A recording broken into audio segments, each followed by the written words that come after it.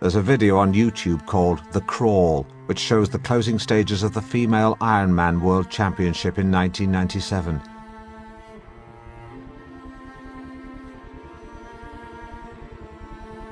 The two leading ladies, Sian Welsh and Wendy Ingraham, are meters from the tape and determined to scoop gold, but after jogging for 100 miles, their legs have other ideas. With the finish line in sight, both sets of legs turn to jelly, and the willowy women seemingly take it in turns to collapse before hauling themselves up, carrying on and collapsing again and again, less than 10 yards from glory, before eventually one of them waddles to victory. I think the video is meant to celebrate the triumph of the human spirit, but good God, it is one of the funniest things I've ever seen. A friend of mine took the video and added the theme tune to Steptoe & Son, which made me literally howl with laughter.